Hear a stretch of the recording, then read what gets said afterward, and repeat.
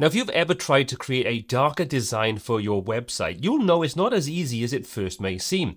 In today's video, I'm going to give you 6 real-world tips you can employ and start introducing into your designs today to help you create a more consistent, more professional dark design. So first of all, let's take a look at the very first tip.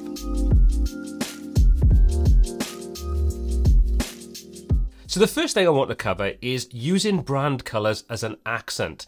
You've seen in previous UI videos, link in the description and in the corner right now if you want to check those out. We've kind of got a color palette that I've used, and it's this kind of seafoam green alongside some grays and other things. So that's our accent color. And as you can see down the right hand side, I've got a selection of various shades of that accent color. And I'll show you why I'm going to use those in a moment. At the moment, you can see we're using that color for the background of the main area below the image, and while it looks nice enough, it isn't the best way of working. Too much of this, you start to get a little bit of eye strain. It's not the easiest to read, so there's already a couple of problems with it. So how do we go about rectifying it? It's very, very easy. Let's take this final example as our starting point. Let's go ahead and set the background inside here to the color closer to the button. Let's select it. Let's go into our background, choose our fill color, and we're going to replace this. And as you can see, immediately that looks considerably better. I need to address the sort of highlight key around the outside edge, and we'll do that in a moment. But obviously by doing this, we lose the contrast in the button. And this is where our accent color really comes into play. Let's select our button. Let's go over to the fill, and let's change that to our accent color. And you can see immediately things look considerably better. Let's quickly go and change that outside stroke. So all I'm going to do is, for now, I'm going to remove that completely. And you can see we already have a better level of contrast with the text. The lines look better. The text looks better. We need to address one more thing. And if I zoom right in, you can see we've got this little dark strip that was matching the color we used in the button. We need to change that now for our accent color. So we'll do the same thing again. We'll choose our accent color. And we've already created a much better, much more professional and cohesive design simply by using our accent color in a much better way. It now has more visual weight and impact. The Buy Now button is a lot more evident, and everything just ties together a little better. That's one simple tip to make a massive difference to your design. Next on the list is shadows. Now, we know shadows can give your interface designs a nice little lift, give them a certain sense of three-dimensionality, and they're very, very popular right now. Up until this point, chances are if you're working in lighter designs, you're used to working with either a shade of the background color itself or using gray, and that's not going to cut it when we're working with dark mode. Let me demonstrate.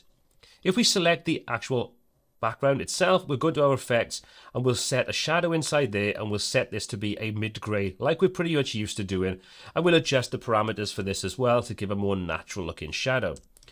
You can see straight away that looks kind of strange. We now get this sort of glow effect around it as opposed to a shadow effect. So we need to go ahead and adjust that. So let's go back in, let's select this one more time, choose our background, come into our drop shadow, and let's set this to be totally black or pretty close to it.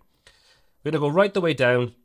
We're dealing with 25% opacity in this example, but you could adjust that to taste to give a stronger or lighter effect, whatever you think works. But you'll find as soon as you set that to black, now we get a much more natural looking shadow. The whole design starts to look a little bit more 3D, and we just get a more realistic looking layout. So when you're working with dark mode and you're working with shadows, go for black or close to black and adjust the opacity to taste to give you a more realistic looking shadow in your designs. Now, one of the first things you may decide to try and do whenever you're creating designs in dark mode is to use white as the opposing color. As you can see, white is set in our background inside here. However, that doesn't really work. It's okay in small amounts, but when you've got a design that uses a lot of the same kind of layout, it can get a little bit harsh on your eyes in the same way that we talked about with using the accent color.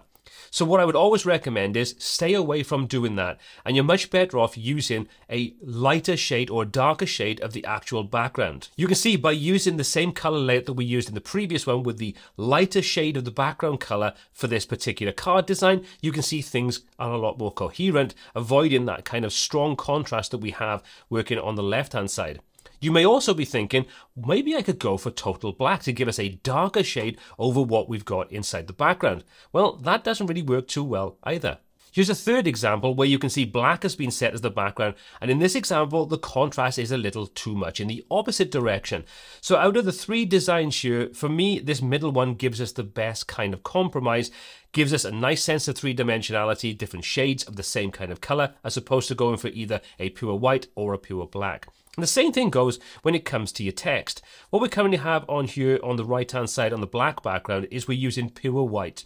However, when we've gone over to the one in the middle, which is the better design, that's not using pure white, it's using a much lighter shade of a grey colour. So you can see if we take a look over on the right hand side, we're using a very light shade of grey to reduce that potential eye strain based upon having strong contrast. This is kind of then replicated to give a sense of hierarchy above, and we've covered a hierarchy in previous videos, which again you can take a look at in one of the corners right now. So we're using various different combinations of those skills and techniques to make sure that our dark designs carry off a great quality looking layout. Now when you're working with stronger accent colours, really powerful, vibrant colours, using those in darker designs can create a kind of strange shaking effect. It's kind of difficult to emulate on screen right now for this YouTube video, but you've probably noticed it yourself, or you will notice it, and if you wonder how to deal with it, it's actually relatively simple and straightforward. You can see I've got this colour strip on the right hand side that I've created. The first colour is my initial accent colour. The rest are lighter shades of the same colour, and obviously you could go the opposite way, darker shades, depending upon your use case. To create something like this very easily, I use a free tool called Coolers. All I do is insert my base accent colour inside any of these, and then what I can do is I can go over to the View Shades option, and this will then show me all the shades from white through to black from my initial colour. You can see in the middle, there's my starting point. And then what I'll tend to do is either jump up or down 2 shades at a time, copy those over and create a palette of gradient based colours. This gives me a nice colour palette that I can work with. And to avoid that shaky effect, the easiest thing to do is often take a look at your accent colour and then make it slightly lighter until that effect goes away.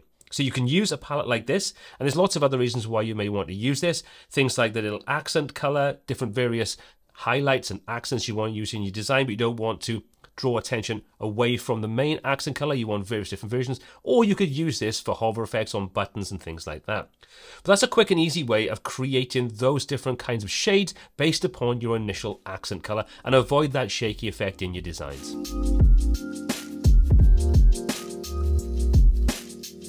Now when it comes to working in dark mode, one of the things that I would recommend you do is offer your viewer the option to switch in and out of dark mode. Give them the ability to have a lighter design and a darker design. And the easiest way to go about doing that inside WordPress is to use either a free plugin or a pro plugin or premium plugin. I've got 2 to show you, one's free and one's premium, but it is on a lifetime offer over on AppSumo if you wanted this for your own design work. So the first one we're going to look at is the free option over on WordPress, and as you can see, it's called WP Dark Mode.